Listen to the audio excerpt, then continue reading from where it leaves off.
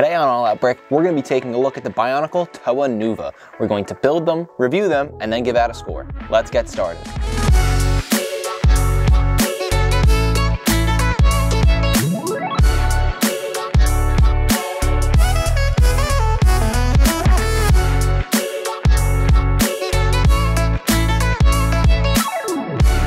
Hey everyone, I'm Christian from All Out Brick. Welcome to another Mata Nui Monday. As always, the best way to tag along with us every week is to subscribe and turn on notifications. This week we're going to be building the Bionicle Toa Nuva, which released during the 2002 line of Bionicle.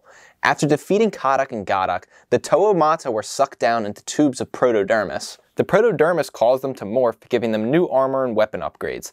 Their masks also changed as a result, and they managed to gain some new and enhanced elemental powers. After this, they were referred to as the Toa Nuva rather than the Toa Mata. Looking at the canisters they come in, I have to say these have got to be my favorite so far in terms of packaging out of all the sets we've done. Definitely going to be tough to beat in the future. There's just a ton of detail on all sides of the canister here. On the front we have the picture of the Toa and some Nuva symbols in the background. Really a nice color of each one in the background to kind of shake it up from canister to canister. There's also a second action shot on the side of the canister. This is also done for each Toa, and I really like that they included like two full-size images of the Toa. And on what I guess you'd call like the backslash side of the canister, we have some warnings as well as the age range 7+ and the set number. Inside, we receive a bundle of pieces along with the instructions and some advertisement material. This should be a fairly quick build, so let's jump right in.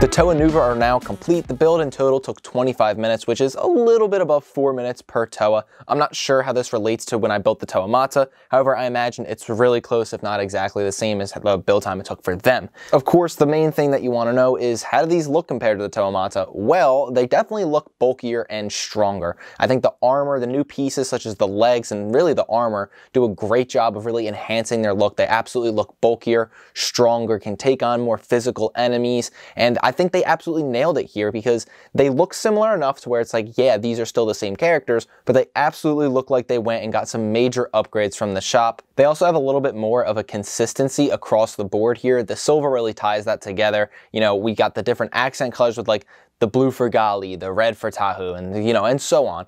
But the silver is kind of what keeps everything consistent together. With the original Toa Mata, we kind of didn't have that. And this, I think, really strikes that virtue of unity in Bionicle, right? They look like they together form a single group and they all have different special abilities. Whereas like in the original Toa Mata, you could kind of say like, oh yeah, like they don't look like they're together, if that makes sense. The armor definitely gives them that like bulkier, stronger look than any Toa we've seen before. But the weapons is what really solidifies that they could take on stronger enemies. Across the board here, every single Toa has like this unique, very intricate looking weapon. They're all silver. I like that. At first I thought I wasn't gonna like the fact that they were all silver weapons. I liked originally with the Toa Mata how like we had the green axe with Leiwa and the blue hooks with Gali, the black claws with Onua.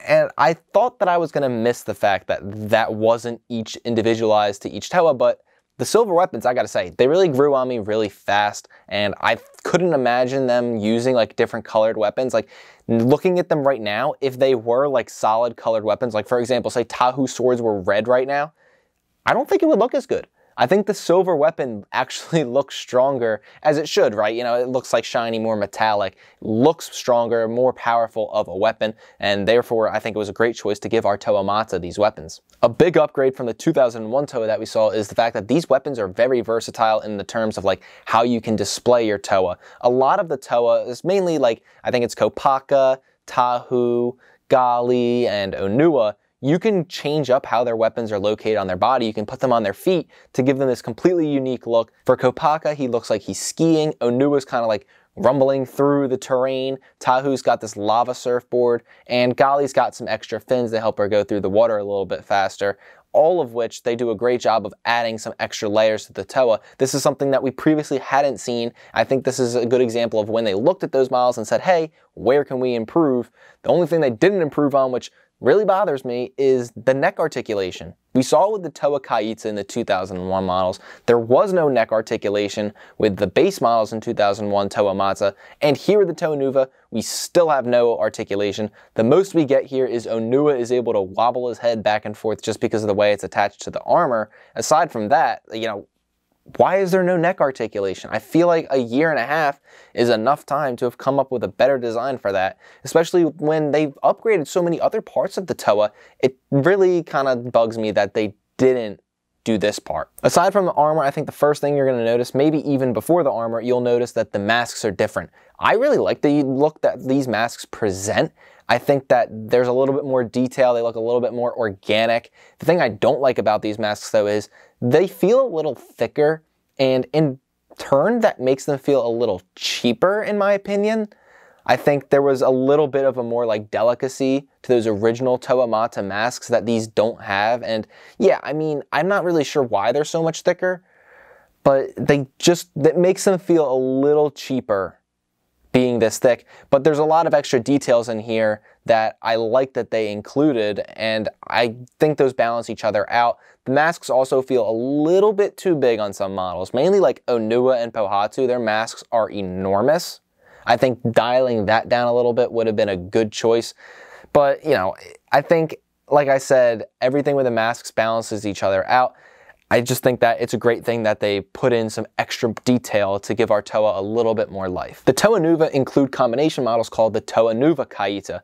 They show up in the 2003 storyline. We don't see them in 2002. So I won't go into like a lot of detail as to where we see them until we get to, you know, some further point in 2003 when we do actually see them.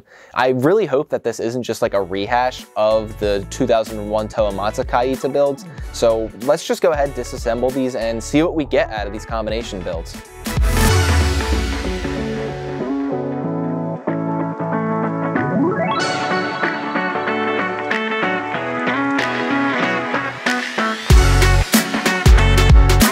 The Toa Nuva Kaita are complete. In total, it was 25 minutes, exactly the same as it took to build all 6 of the base Toa Nuva models. And the first thing I have to say is that this is definitely not what I kind of feared, which was that it was going to be very similar to the Toa Mata Kaita.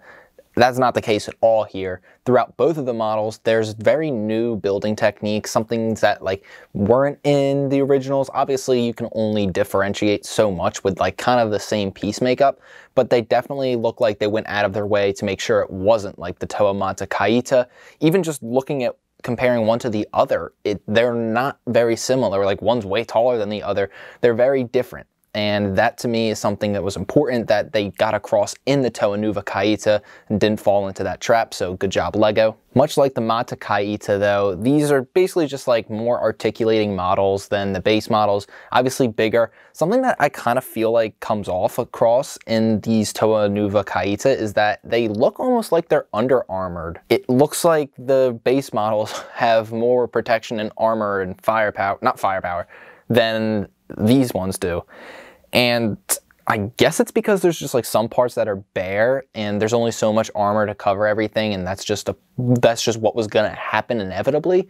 But I can't help but think like, I don't know, like, yeah, they got some better weapons, some bigger stuff, and you know, that's all great, and they can probably take out like a stronger enemy, but they don't look like they could survive a very big hit, which of course, that is true. It shows up in the 2003 storyline. Not gonna spoil anything there yet, but it does come out there. Now, of course, go figure with these models. What would they include that they didn't include in the base models? Neck articulation. Now, this varies from one to the other. In one, the head can rotate on a ball joint, and much like the Toa Mata Kaita models could, and just gives you way more range of motion. Whereas the other one is kind of like how Toa Nuva is, in that his head can like wobble back and forth, and that's about it. But it can't rotate on the ball. And this was because they ran out, it's just a piece limitation. I looked at like what pieces were left over when I finished building this one, and it was like, yeah, you know what, they really couldn't have found a way. They would have had to modify stuff elsewhere in order to make that work. The only other downside to these is that, you know, they're a little unbalanced. The legs are kind of stiff to move. They're definitely not the easiest things. I kind of got them set up and really haven't touched them much at all since, because they definitely feel like they're gonna topple over, and you have to make sure you get it right to set them up. That's unfortunate, but with so many pieces, I understand why that happens. Overall, looking at the Toa Nuva, well, they're definitely, I think, better than the Toa Mata, and I say that because, yeah, I know you can't replace what the Toa Mata did originally in 2001, but these took things that weren't in the Toa Mata and just beefed them up more. I mean, we got bulkier armor, we got some new weapons, there's more of advanced features that you can perform with the weapons on the base models. So all around, I think there's definitely upgrades there. So I have to say, like, they're definitely better than the Toa Mata. Not as necessarily iconic, but they're definitely better sets than the Toa Mata, and certainly cheaper and more affordable, which we'll get into very shortly. But yeah, I mean, if you can get these models, why not go get them? They definitely feel to me like something that you should have, and if you're building Bionicles and you're collecting Bionicles, you know, the Toa Nuva are a great place to start because, again, they are cheaper than the Toa Mata. In terms of price, what we're looking at here is about $10 for a used Toa Mata. Now, that's not really that much expensive than like what it released for. I think originally it released for probably $7 or $8.